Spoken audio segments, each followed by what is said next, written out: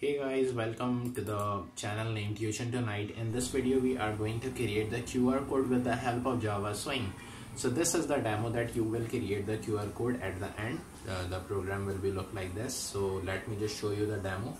And this is the QR code that we are going to create in this program. We will just specify the link and the QR code will redirect us to that page that will be specified in the program. So without wasting any time, let's just start your NetBeans and create the project with the name of a QR codes. Okay. So if you want to create the form, I mean the GUI, so obviously that you have to create a form, but before that you have to add some jar files. I am using the ZXING 1.7 and ZXING Core 2.0 file. The link is under the description. You can just find these jar code through the GitHub file, and the code is also mentioned there. So after adding these jar file, let's just create the form with the name of a QR, right? So this is the form on which we are going to create all the things, means all the fields through which you can just access the QR code. So this is the main heading. So let me just write QR code right here, and inside that property you just maximize the font size, and I think the text decoration should be bold.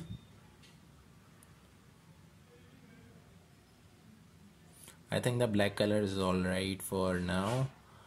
Just go and select the bold and click OK. Right now just drag a label onto the form and just write here the title should be enter link, I guess. Yes, title link. Okay, now just drag the text field in which you will just pass the link of that QR code. So you will just pass the link inside this field. And let me just edit the variable name with the name of a link. The variable name should be small. Just drag the button right here through which you will just perform all the actions. So the text of that button should be submit. So you can add it in this way easily.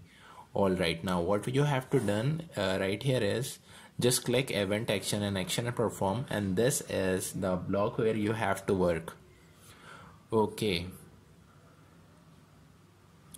So first you have to create the try and catch block in order to handle the error if there will be any kind of error. So you don't want to just terminate the program. So for that case, and to avoid the termination, you have to create the try and catch blocks. Okay, so now the first thing is to import all the necessary file that will be used in this program. So let me just copy that file from the previous program that we have created statically without any GUI. Just let me just copy all the files. Make sure that all these files should be inserted in your program in order to create that program complete, right? So inside the try block you have to just create a first variable with the name of a QR code, I guess data. So right here you have to pass the specific link that you want the user to be redirected on that page. So here you have to just write the link.get text in order to get the text from the field that is specified on the front end. On the next you have to create another variable with the name of a file path, and here you will just pass the directory path, the file location. So just go onto the document, find the NetBeans project and the package that we are working. So this is the link. Let me just copy right here and just pass into the inverted commas. You have to write QR code because this is the file name of that image.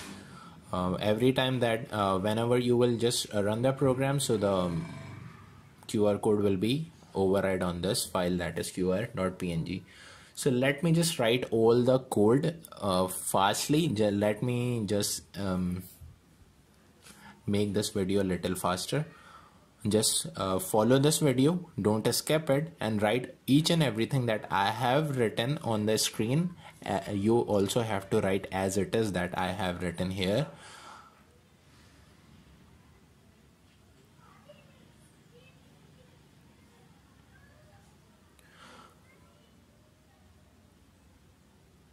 Okay, so for that case you have to create the JFrame in order to just show the QR code.